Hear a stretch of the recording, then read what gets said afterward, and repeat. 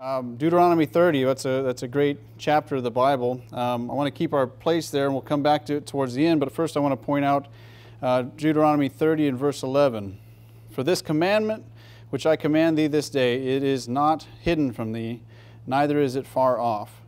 And the topic that I want to talk about this evening is the King James Bible, why we use the King James Bible, why we recommend, why this church is King James only, why we recommend that everybody use the King James Bible.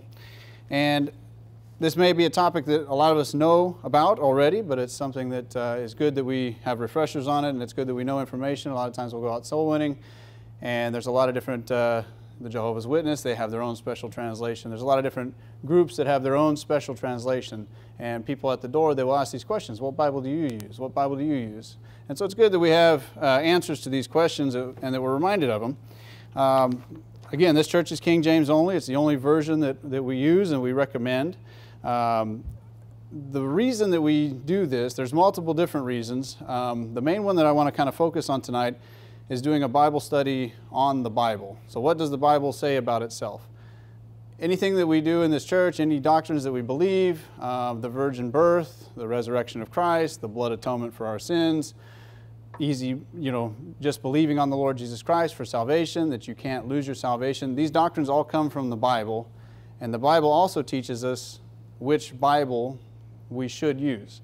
There are over 450 different English translations, full English translations, according to Christianity.com. If you use partial translations, maybe that have just translated a couple books or a New Testament or something like that, there's actually over 900 in the English language.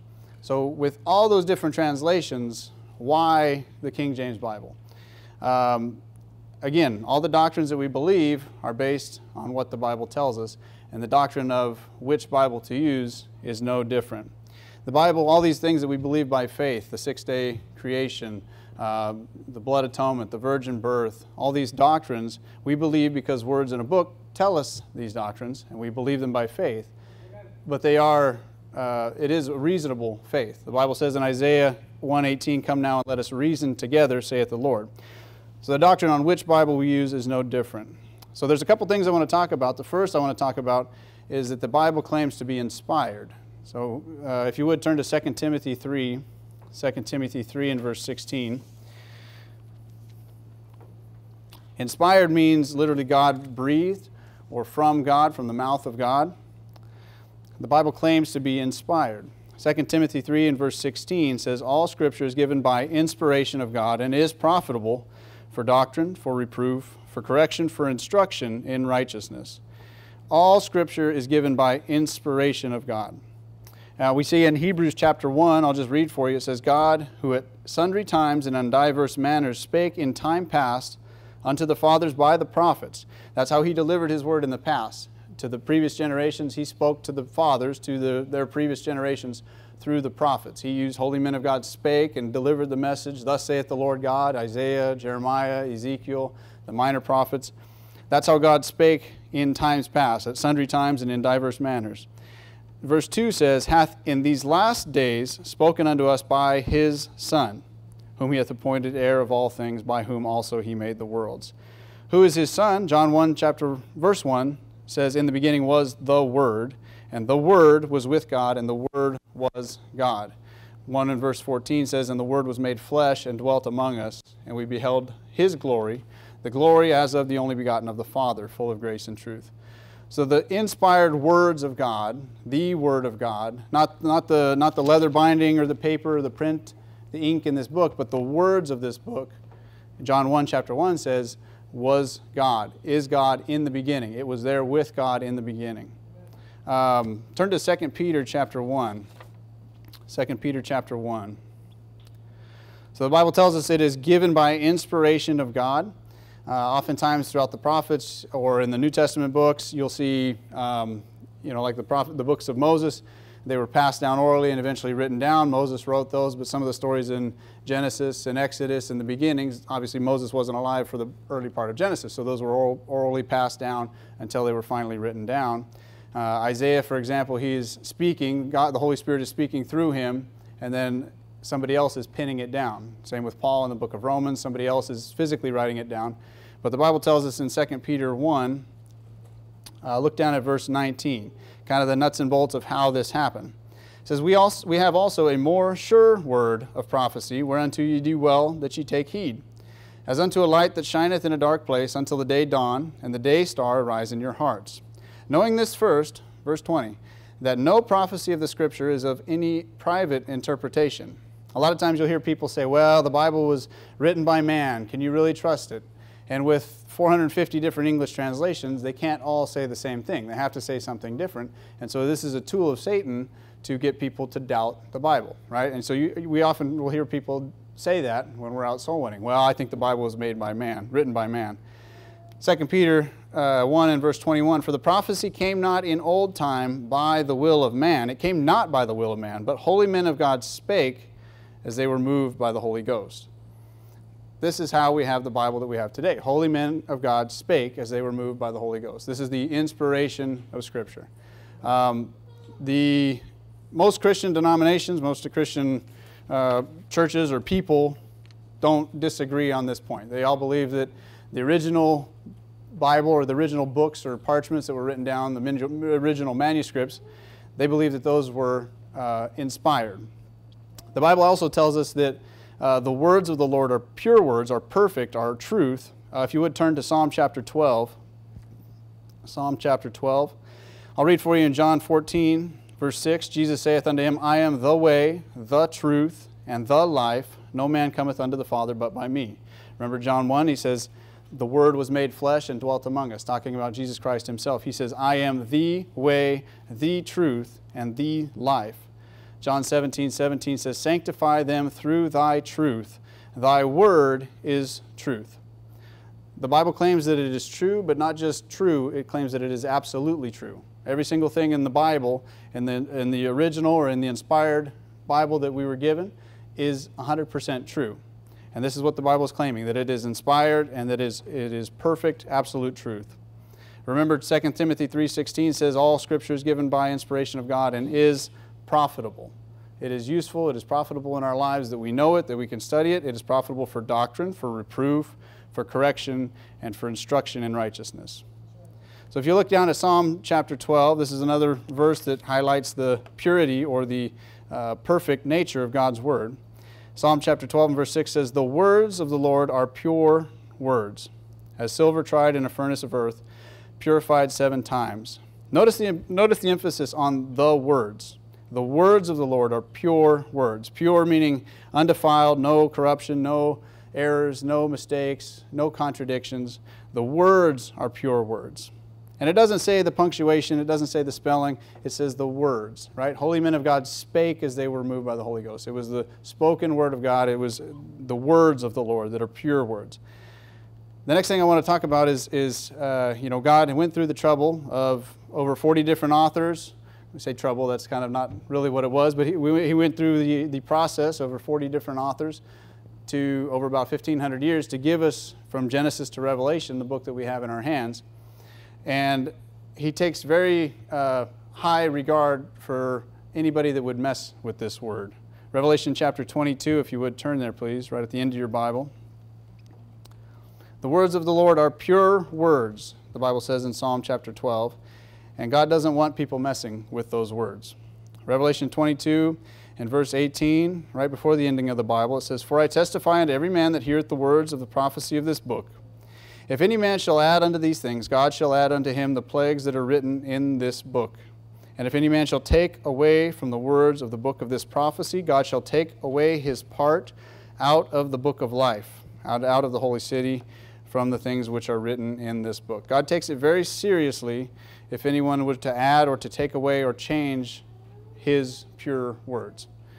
This is one of the sins that is listed in the category of Romans chapter 1 and the reprobate, where we get the reprobate doctrine from. Romans 1:25 says, who changed the truth of God into a lie? The truth of God, again, thy word is truth, the Bible says. They changed what the Bible says. They changed it into a lie. Another point I want to make is that the Bible promises that it will never be lost. Turn to Matthew chapter 24. The Bible says in Psalm 119 and 89, forever, O Lord, thy word is settled in heaven. So we know in heaven And again, John chapter 1, in the beginning was the Word was with God, the Word was God. The Bible, the words of the Bible that we hold are the everlasting. They weren't just, oh, all of a sudden in the 1500s we finally got it. They are eternal words. They were with God in the beginning, those words. We have it written down and we have it compiled around this time, but the words have always existed, and they will always exist. If you're there in Matthew 24, look down at verse 35. Heaven and earth shall pass away, but my words shall not pass away. God promises, the Bible promises, that the words, the Bible itself, will never pass away. We will never lose the Bible, or we will never not be able to find it. And this brings me to the next point. So the Bible tells us that it is inspired. It was perfect. It's inspired by God. God breathed through holy men of God that spake, and these words were written down, and that's how we have the Bible that we have today. That's how the original documents were. The next doctrine I want to talk about is the preservation of Scripture.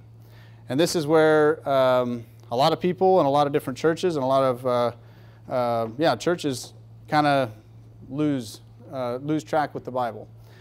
They don't think that it actually promises that God will preserve the Bible. If you would turn to 2 Corinthians chapter 2. 2 Corinthians chapter 2. The Bible tells us that it will be preserved. It will never be lost. It will never be corrupted. And God actually shows us the way in which He will preserve His Word. He kind of gives us the pattern after which we can expect to find it. The New Testament books that we have, they were written down. Jesus Christ in the Gospels, He prophesied the destruction of the temple. He said, not one of these stones will be left standing upon another. And in 70 AD, that came to pass. But that wasn't recorded in the New Testament. So a lot of people will say, that based on this evidence, the New Testament, the books that we have, were pinned down before 70 AD, 40, 50 AD, 60 AD. The books were pinned down. The Bible says in 2 Corinthians chapter 2, in verse 17, this is Paul speaking, he says, "For we are not as many which corrupt the word of God." This is in the 50, 60, 70 AD range, somewhere in there before the temple was destroyed. At that time, Paul says, there are many which corrupt the Word of God, and we are not as many which corrupt the Word of God. So even back then, there was an attack on the Word of God. Turn to Genesis chapter 3. This has been Satan's plan from the beginning. The very first mention of Satan and the very first thing he says, there's kind of a principle in the Bible, the principle of first mention. When you see something brought about first, it's interesting to note what it means.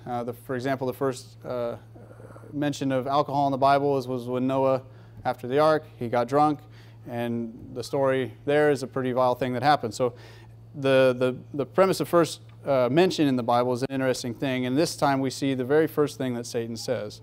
Genesis 3 and verse 1, it says, "Now the serpent was more subtle than any beast of the field which the Lord God had made. And he said unto the woman, Yea, hath God said, Ye shall not eat of every tree of the garden." The very first 4 words that Satan himself says is casting doubt on the Word of God. Yea, hath God said. Is that really what he said? Is that really what he meant? Look down at verse 14. "And the Lord God said unto the serpent, Because thou hast done this," this is after the fall, after the sin, "thou art cursed above all cattle and above every beast of the field. Upon thy belly shalt thou go, and dust shalt thou eat all the days of thy life. And I will put enmity between thee and the woman, between thy seed and her seed. It shall bruise thy head, and thou shalt bruise his heel." He will put enmity between thy seed, Satan's seed, and her seed, the woman's seed. Bible study on the seed, if you would turn to Galatians chapter 3. Luke 8 and verse 11 is the parable of the sower. The sower soweth the seed, and it shows here, it says, now the parable is this: the seed is the Word of God. So when it's talking about Satan's curse that he has put on her, enmity between thy seed and her seed, yes, thy seed is talking about, Satan and what he's after, and her seed is talking about the descendants, but it's also talking about Christ. Her seed is going to be Christ. This is the first prophesying, one of the first prophesyings of Christ coming to bruise Satan's head. The seed is the Word of God. It says in Galatians chapter 3 and verse 16, "Now to Abraham and his seed were the promises made. He saith not, and to seeds as of many, but as of one, and to thy seed, which is Christ." So this curse that Satan has on him, we see that Satan's lie, Satan's deception, yea, hath God said, Satan trying to attack God's word will never be defeated. God's word will crush what Satan has to say. 1 Peter 1, would you turn to 1 Peter chapter 1, please? Satan has always been trying to corrupt God's word. From the very beginning, that was his attack. He was causing people to doubt what God says, and that's what provoked the first sin. That was one of the things that provoked the first sin. Yea, hath God said. And he's still doing it today. He's persevering, or persistent, I guess you could say.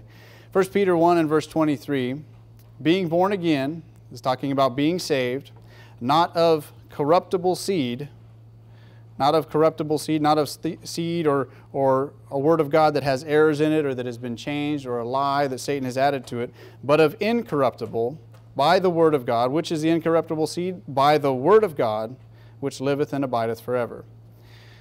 There's a difference between corrupt and maybe something that is not perfect. And I want to just highlight that briefly for a second. Satan's goal has always been to corrupt the Word of God, to cast doubt on the Word of God, to add to it, to take away from it, to change it. And that has the malicious intent. If you would turn back to Psalm chapter 12. Psalm chapter 12. So again, we see that the Bible claims to be inspired.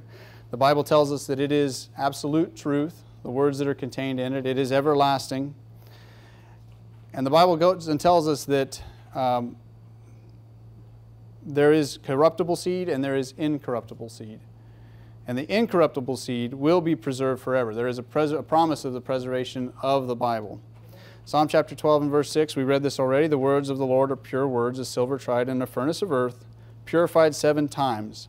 Thou shalt keep them referring to the words, the pure words, thou shalt keep them, O Lord, thou shalt preserve them from this generation forever. This is written back in David's time, and they shall be preserved from this generation forever. If you would turn to Isaiah chapter 59. Isaiah chapter 59. The Bible tells us that God Himself, God Almighty Himself, is the one that is responsible for preserving His Word. It's not up to us to dig up some manuscript and find it or decide what maybe an addition or an error would have been. It's not up to the knowledge of man. It's up to God Himself to preserve His Word. He promises to preserve His Word. And we also see that there will be a generational passing down, a passing down, a passing down of God's Word. It will be available from this generation forever, it says, right? It won't be hidden in a cave for 600 years, 900 years, 1,200 years. And then, oh, we found it. No, it will be passed down forever. That's the promise that God gives us. Isaiah 59 and verse 21 echoes this promise. It says, as for me, this is my covenant with them, saith the Lord. My spirit that is upon thee, and my words which I have put in thy mouth, my words, shall not depart out of thy mouth, nor out of the mouth of thy seed, nor out of the mouth of thy seed's seed, saith the Lord, from henceforth forever. So there's a passing down generationally to your descendants, to your grandkids, down and down the line. This is the model that the Bible tells us that it will be preserved in. So this is the doctrine of the preservation of Scripture. Now, the original languages that it was written in, the Old Testament was written in Hebrew and Aramaic, a little bit of Aramaic. The New Testament was written in Greek. And so the King James Bible we have and all the most of the English translations, they translate from the original languages. There are no original manuscripts. Those are long gone.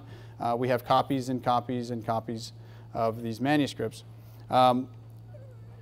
Just to give kind of a little background on this and the text that underlie what our King James is translated from, and one of the reasons why we're King James here, the manuscripts that back up the King James are what's known as the majority text or the Textus Receptus. And some of these numbers, I don't want to bog down with numbers, but I think it's important to know some of these numbers. There's 5,321 pieces of manuscripts in those original language that make up the majority text, 5,300 plus manuscripts that make up the majority or the Textus Receptus. And those manuscripts were assembled in the 1500s, kind of when the Bible was being compiled and during the Dark Ages and everything else through church history. Those manuscripts followed that tradition. They were copies of copies of copies that were passed down and passed down and passed down. And some of the dates of those manuscripts, they range from maybe the 900 AD range to about 1300 range. So that's about the age or the time that they were written down. But they are copies of copies that have been passed down and available generationally since the time of Christ, since the time that the original New Testament was written down. Those 5,300 pieces of manuscript all agree 100% with each other. They're all perfect in their agreement. Some of them are fragments, some of them have a couple books of the Bible, some of them are complete books of the Bible or complete New Testaments, but they all agree 100% in the areas that they have duplicates of. The other family of manuscripts, which is what all the new translations are based on, the NIV, the ESV, the NASB, the New King James pulls from them, Amplified Version, the Revised Standard Version, all the new versions of the Bible, they are based on what's called a critical text, which is only 45 pieces of manuscript. 40 of those are very small, a couple verses, a couple words at most. 4 to 5 of those are something of size, the decent size. They're still missing whole books of the Bible, many chapters in most of the books of the Bible. Those 45 critical texts, if you took a percentage of it, so 5,300 plus majority text, 45 critical texts, you have 99.2% of the text, and you have 0.8% of the text. So it's the majority text, that's why it's called that. But these 45 critical texts, they disagree with each other. They don't agree with each other, and they don't agree with the majority text. They disagree with each other in over 3,000 places, the two largest, two of the main ones, the Sinaiticus and the Vaticanus. But between the 45 and the 5,300, there's over 18,000 differences on those two families of text. These 40 to 45 manuscripts, some of them are older than the Textus Receptus or the received text or the majority text, the 5,300 manuscripts. Some of them are older, but they do not follow that pattern of being passed down generationally. That the Bible tells us that's how God will preserve His Word. So these 45, they disagree with each other. Like I said, those two main ones disagree in over 3,000 places. And these were all dug up recently. So that's why we see this explosion of new Bible versions. There was a couple, like the Joseph Smith translation, the Mormon Bible, a couple other things that happened in the early 1800s, but most of the new Bible versions you don't see coming onto the scenes until I think the Revised Version came out in late 1800s, but most of them were 1920, 1930s on. This is when some of these new documents were being found that they've been lost to history for literally hundreds of years. So they say something, they read differently than what the King James was translated from on the New Testament. And again, I don't want to lose anybody on this, but it's interesting to know, and I think it's good that we know for when people do have questions about it, why do we use the King James? There are many mistakes in the new versions. There's contradictions in the new versions. There's silly things that are just making the Bible out to be foolish, like was Saul 1 year old when he began to reign, or was he 30 years old, or was he 40 years old? Each version says something different. There are verses in the NIV that say that if somebody rapes a woman, the victim has to marry the rapist. That's not what the King James Bible says. But the NIV does say that. There's things written in these new versions that make the Bible foolish and give people a foothold to attack it. And essentially, it's the work of Satan saying, yea, hath God said? It's causing people to doubt the Bible. It's, well, it was written by man, it has mistakes. But that's not the case. These new versions that follow this 45 pieces of manuscript, they follow the idea that God inspired the originals, but that God cannot preserve those originals through time. And that is not what the Bible says. The Bible says God promises to preserve those from generation to generation. So was God's word lost for hundreds of years and then found, and we still don't know? This is one of the arguments that the people that support these new manuscripts or the new versions will say, well, if you look at like Homer's The Odyssey, we have maybe 200 or 150 or so of those, and we have a pretty good idea that that's what he wrote down. Well, the Bible should be our authority in all matters of faith and practice. We don't want to have a pretty good idea that that's what God said. We want to know for sure that the words that we're reading, when we read a word out of the Bible, we want to know for sure that that's what God meant. That's what God tells us. The words of the Lord are pure words. It's an emphasis on the words. They are pure. And God promises to be able to preserve them for us. We don't have to worry about finding it, and a lot of the people that are supporting of this critical text are, well, was this last part of Mark in there? Was this verse in... they take out key doctrines too. That's one of the misunderstandings. They say, well, it doesn't affect any major doctrine. That's a huge lie. Turn to well, actually, hold on. If you would turn to Psalm 91. Psalm 91. The twisting of Scripture and the changing or corrupting of Scripture is a key tool that Satan uses in his arsenal. And Psalm 91 is actually something that he quoted in the New Testament. Matthew chapter 4, I'll read for you. This is the account that Jesus was in the desert and he was tempted of the devil. And I want you to see what he quoted in Psalm 91 and see if there's anything missing. So Psalm 91 in verse 11 is what he quotes. Psalm 91 in verse 11. And I'll read for you out of Matthew chapter 4. There also gives an account of this in Luke. And it's the same thing. He misses out a key portion of it, and I want to highlight that.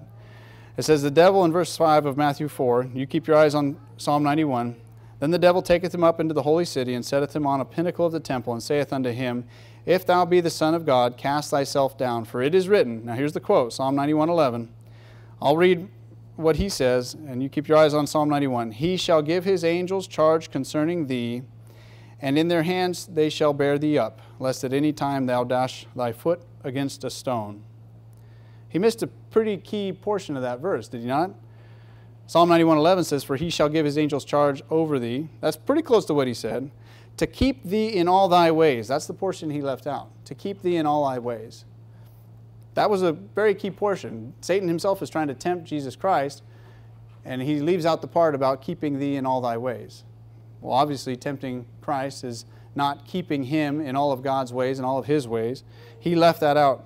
So we need to be careful when we see versions of the Bible that leave things out. Obviously, we know, but for other people that maybe have questions in our lives, and we can explain them to them, and also for ourselves when we're quoting, we want to be careful to make sure that we say accurately what the Bible says. We don't want to input our translation. You see this oftentimes with people where they'll say, well, if you actually go back to the Greek actually says, and what they're doing is they're just dismissing what the Bible says here and putting in their own input onto what they think or what some dictionary tells them that they think it should mean. They're able to adjust or tweak the Word of God to fit their narrative. We should just take the words as they're presented in the King James Bible and trust every single word. They are pure words, and the Bible promises that God will preserve those words. Now in translation, God obviously created all the languages back in the Tower of Babel, right? We see in Acts, the day of Pentecost, the miracle took place where all these men spoke in different languages. They were indwelled with the Holy Ghost, and they were able to speak in all these different languages that they didn't know. Why? So that the gospel could be preached, so that these people could get saved. We see even Jesus, when he was on the cross, there was a sign pasted above him, said, the King of the Jews, in different languages, right? So God is the author of languages. God can translate, God can preserve, and God can inspire his original word. And he has done that today. So of those 53 of the majority text, the King James is the only one that we have in print today that comes from those majority texts. The new versions, all the new versions, they come from the critical text, the different family of manuscripts. So this is kind of the history or the kind of the nuts and bolts of why the King James is different from the new versions. It's not that they're translating from the same Greek text. It's completely different texts. They disagree with each other in many different areas. So there's tweaks and modifications and adjustments, right? Like on the NIV translating committee, there was an open sodomite on the NIV translating committee. When I was a kid growing up, that's the Bible that we used, was the NIV. Reading through the Old Testament in the King James, you hear often, King Asa got the sodomites out of the land, that took down the houses of the sodomites that were near the temple. In the NIV, it would always say male shrine prostitute. And I had no idea what a male shrine prostitute was, but when you read the word sodomite, everybody knows what a sodomite is. And so it's being clear, being specific, and we can see that, well, if somebody like that was on the translating committee, there's obviously an incentive to corrupt that word of God, to change that. And again, they're translated from different Greek texts. So when somebody talks about going back to the Greek and, well, what does the Greek actually mean? We need to make sure which Greek they're talking about. They're not the same family of manuscripts. That's part of the problem. If you would, and one of the things that they talk about in the new versions is, well, they don't affect key doctrines. If you would, turn to John chapter 3. John chapter 3, and we'll look at verse 36. 1 Peter 1:23, I'll read for you. It says, being born again, talking about getting saved, being born again, how are we saved? Not of corruptible seed, but of incorruptible, by the word of God which liveth and abideth forever. We are saved not through corrupted seed, not through verses that have been corrupted, Satan's lie. We cannot be saved through Satan's lie. We are saved through the incorruptible seed, the word of God. They say that these verses don't affect salvation. They don't affect key doctrines, but they affect salvation. John 3:36, King James Bible says, he that believeth on the Son hath everlasting life, and he that believeth not the Son shall not see life, but the wrath of God abideth on him. You have believe on the Son with everlasting life. You have believe not the Son. Two different opposites. Believe, believe not. The ESV and the NASB, the RSV, the NLT, they all say the same thing here. They say, whosoever believes in the Son has eternal life. Pretty close. Whosoever does not obey the Son shall not see life, but the wrath of God remains on him. Is not believing the same thing as not obeying? No. Not obeying, that's a work. If you obey the Son, that's a work that we do, right? Following Jesus, becoming a disciple of Jesus, applying the Bible to our lives, that's obeying what the Bible tells us. We should do that, but that has zero part in salvation. This verse and these other modern versions say you either believe in the Son or you do not obey the Son. Those are not the same thing. It's equating belief in the Son with obedience, and that's not the same thing. It corrupts salvation. John 3:16. Well, Francis Chan, he's a popular guy. He's kind of a new evangelical. He's a Calvinist. He's in the new Calvinist movement, more on the liberal side of things. I've heard him say, oh, John 3:16. People say you just have to believe, and he says, keep reading, keep reading. And he quotes John 3:36. You have to obey, too. That's him saying, that's his false prophet, his wicked agenda to corrupt the Word of God and keep people from getting saved. He's a false prophet. John 3:16 in the King James Bible says, for God so loved the world that he gave his only begotten Son. Only begotten Son, talking about Jesus Christ, that whosoever believeth in him should not perish but have everlasting life. The NIV and the ESV, NASB, NLT, a lot of these all say the same thing. For God so loved the world that he gave his one and only Son. Does God only have one Son? He has only one begotten Son. But if you're saved tonight, you're a child of God, you're a son of God, a daughter of God. The new versions, they change John 3:16 essentially into a lie because it's no longer God's only begotten Son. God does not have just one Son. I'm a son of God. If you're saved tonight, you're a child of God as well. So they really mess with key verses. They mess with key doctrines. John 3:16 has got to be the most famous verse in the Bible, right? Especially dealing with salvation. And is it any wonder that power has been removed from the churches that use these versions, right? They don't have the authority anymore. They don't have the authority of the Word of God. They have the shifting sands of the different versions. Another interesting thing in the Old Testament, the Bible, the King James Bible, talks about God repenting in the Old Testament, right? God repented that he made man on the earth in Jonah 3:10, and God repented. You know, he saw the works that they did, that they turned from their evil ways, and he repented of the evil he was going to do unto them, and he did it not.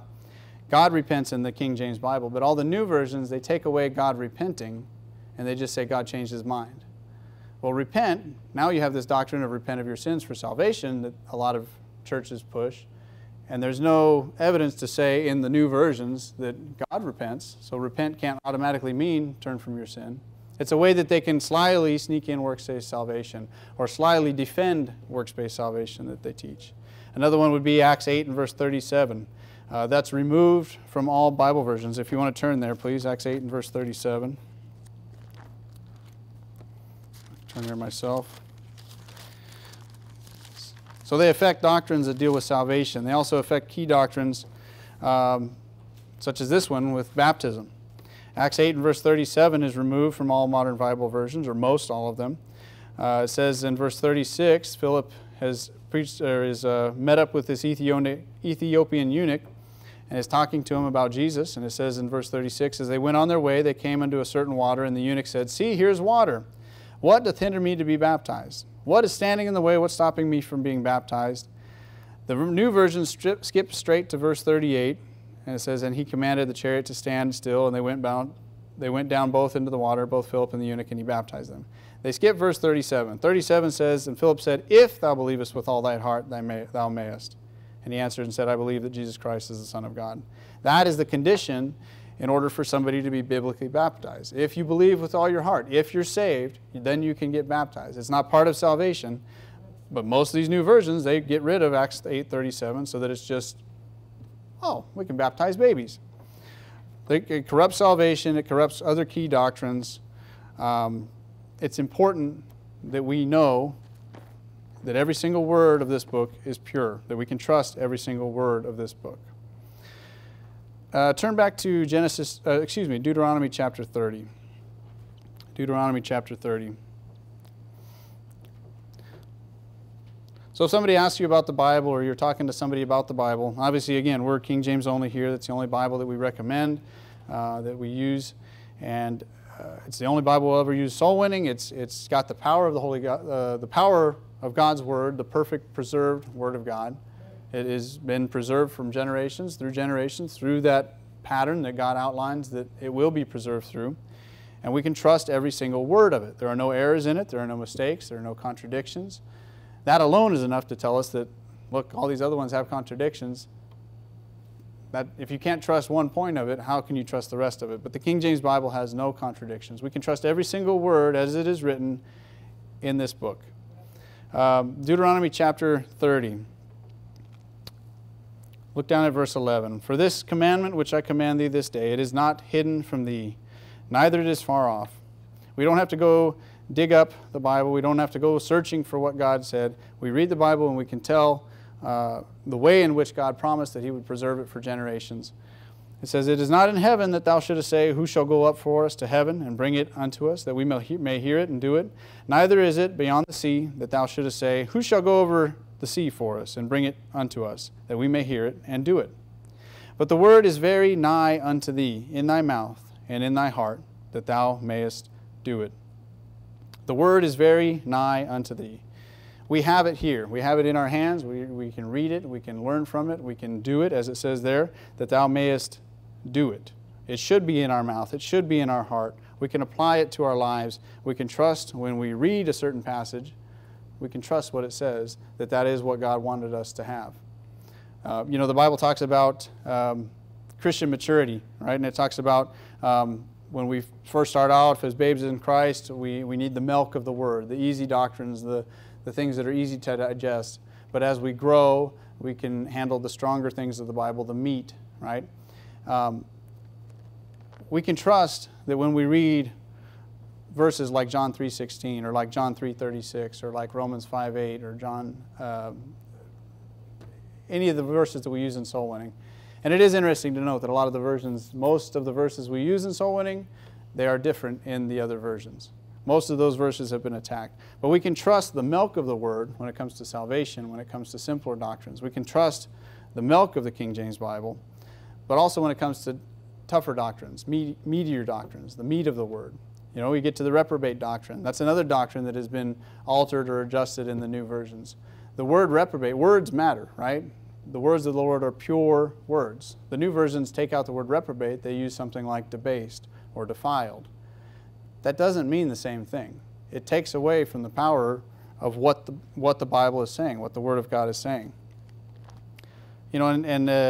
As we learn and as we grow as Christians, as we mature, in the same way that, as kids, when they first start out, like our son, just milk. That's all he could handle was just milk.